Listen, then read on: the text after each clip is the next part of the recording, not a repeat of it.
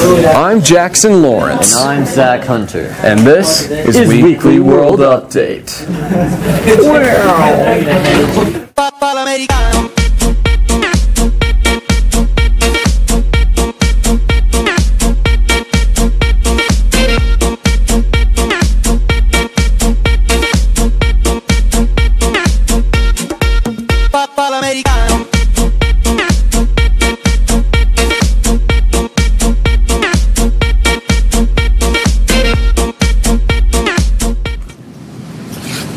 This week, students in Mexico have broken the world record for making the biggest batch of guacamole ever, weighing in at over 3 tons. It makes you wonder, how many chips do they need to finish that?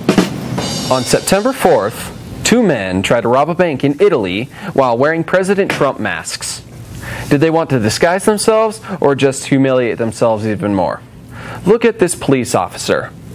This is what everyone felt like after the election. On June 15th, daredevil Arienda Wawenda hung by her teeth over Niagara Falls from a hoop. Here's a picture of her during the event and after the event. Her teeth were very messed up. Today is National Google.com Day. It also marks the day people started looking themselves up.